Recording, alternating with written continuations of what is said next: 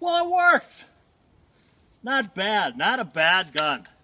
The holster's a little cheesy that I just whipped together this morning in about 20 minutes, but I'll get a good one.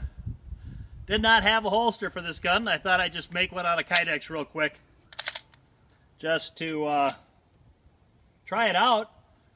P-mags worked fine, the gun worked fine, no failures to feed, no failures to eject. Of course, it's a Glock. What would you expect? Yeah, I think I'm going to like this gun. Thanks for tuning in, guys. If you like my channel, please subscribe.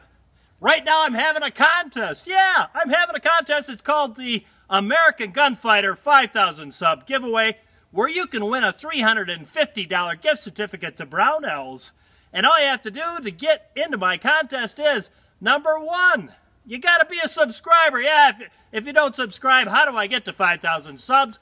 Number two, like this video. And number three, in the comment section down below, just type in, gee, nice day up there, Mr. Holster. Yeah, it is. Thanks for watching, guys. Till next time, go out and stay safe.